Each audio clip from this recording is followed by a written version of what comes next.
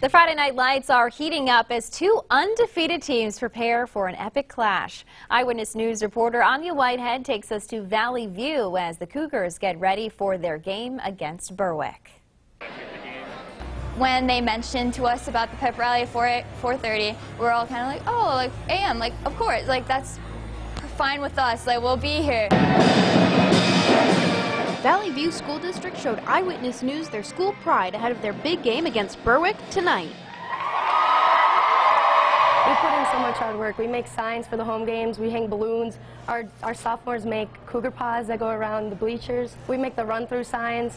It's just so exciting. Like, we just get so amped up. The cheerleaders and the band love getting the crowd pumped up for their games.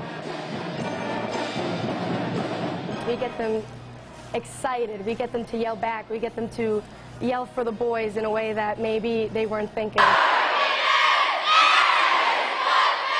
A positive attitude too, because we can't go on the field with anything like negative, so making sure that everyone is prepared, they're feeling good, that's like the most important part. Should be a fantastic game for both teams. All the clubs and organizations really support each other on and off the field.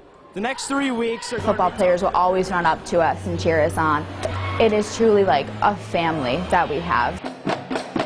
And as two undefeated teams prepare to go head-to-head, students at Valley View are prepared for the fight. The outcome's going to be really good tonight. Our boys are really into it. They just have to stay focused on the goal, and I think we'll come away with a win.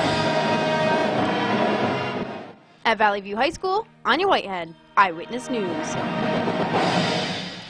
And that game kicks off tonight at the John F. Henses Veterans Memorial Stadium at 7 p.m. But of course, best of luck to all the teams playing. And